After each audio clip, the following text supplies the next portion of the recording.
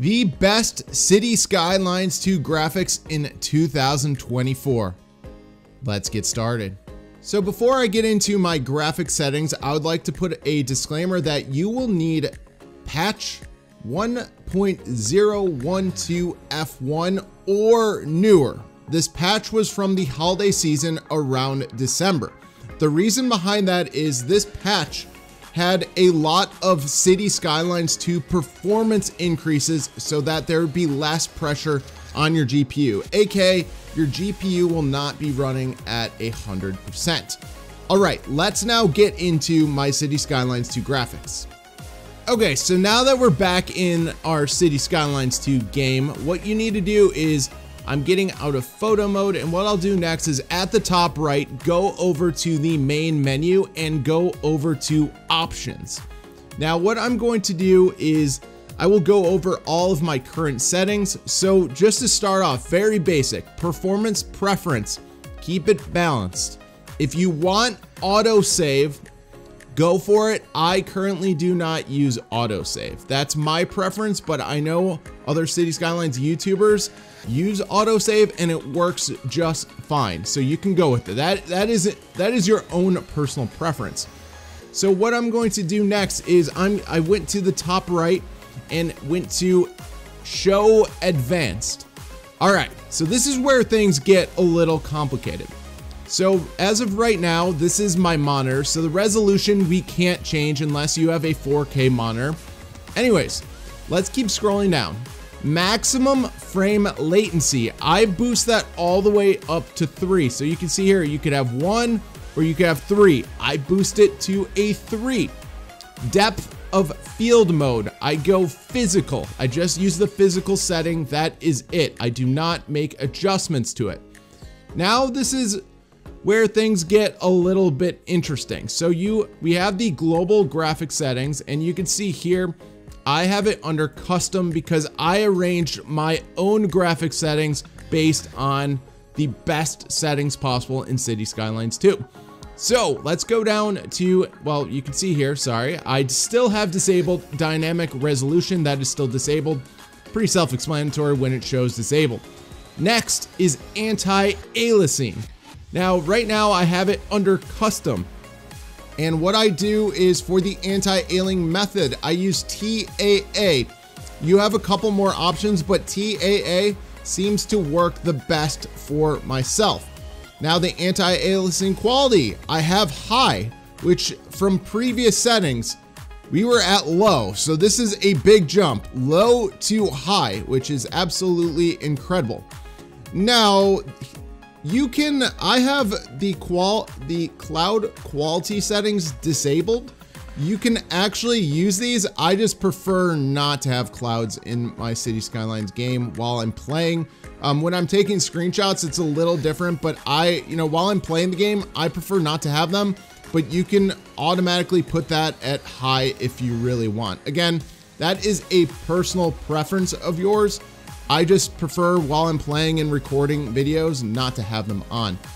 Now, next, fog quality was previously disabled, and with this new update, we are going to hit enabled. I mean, you have two options, disabled or enabled, but make sure it's enabled. Next, volume metrics setting.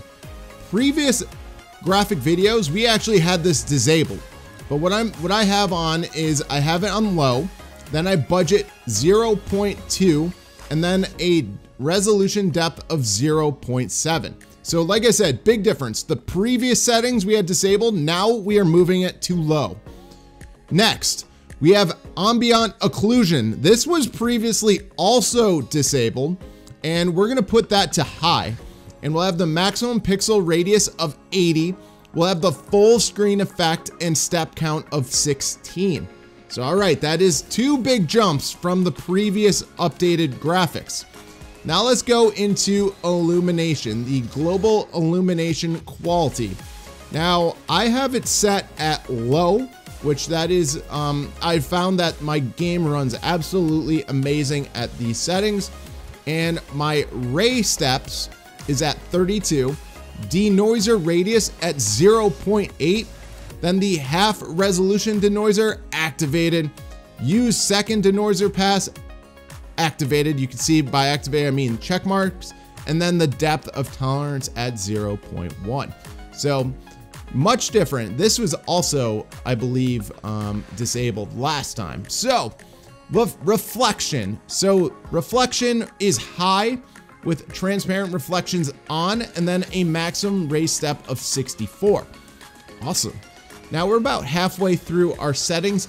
Depth of field was previously disabled, and now we're going to keep it at low for the time being. Just keep your near sample count 3, near max radius 2, fair sample count 4, then far radius count 4, and then far sample count 4, and then far radius 5, and then keep that at quarter. So I do not have high quality filtering on just yet. I've used it, and I rather keep it unchecked for the time being based on personal preference. Next, motion blur was previously disabled because it would lead to crashing games. What I like to do is I like to have it at low. You can keep it disabled, but low seems to make the flow of the game just look a little bit better. Now let's move down to shadow. Shadow quality. Previously we had at low. Currently we are at high shadow quality with terrain cast shadows enabled. Perfect. This is where the graphic settings of high and everything like performance wise from the last patch is showing you like Cities Skylines 2 is making major improvements. So if we go down to terrain quality settings, it's again at high. Previously we had it at low, but now we can move it back to high. You're gonna notice me repeat a lot because previous updates were at low and everything now is high settings, which is absolutely amazing for playing Cities Skylines 2. Now here is our water settings. So water quality settings high. Previously it was low. Enable water flow, which, you know, if you want your water to be moving down the stream and stuff like that, you can have it, or you can uncheck it. That's a personal preference. Now this is where things get amazingly interesting. Level of detail is at custom. The level of detail distance is actually maxed out completely. If you put the setting at high, the level of detail distance only goes to about 80%. Next, crossfade, make sure that is enabled. Now the max light count, make sure it is at 8,192 with the geometry catch rate limit of 4 gigabytes. Make sure that is completely maxed out and use those settings to a T. Next, we have only 2 more settings go. The animation quality. Previously, this was medium settings. I thought it was low, but this is previously medium settings. Now use high. And the big difference you want to use is 4 bones. If I'm going to be honest with you, I don't know the difference. I just know that 4 bones gave me the best performance here in Cities Skylines 2 graphics wise. Lastly, we have the texture quality settings on high, and we're using a 0 MIP bias with the filter mode of trilinear filtering. Make sure you use that. The bilinear one, I'm not a fan of, but try near filtering. That one has worked the best. So here are the best Cities Skylines 2 settings in 2024 as of right now. Please let me know if you have any comments in the comment section below, but thank you guys for watching.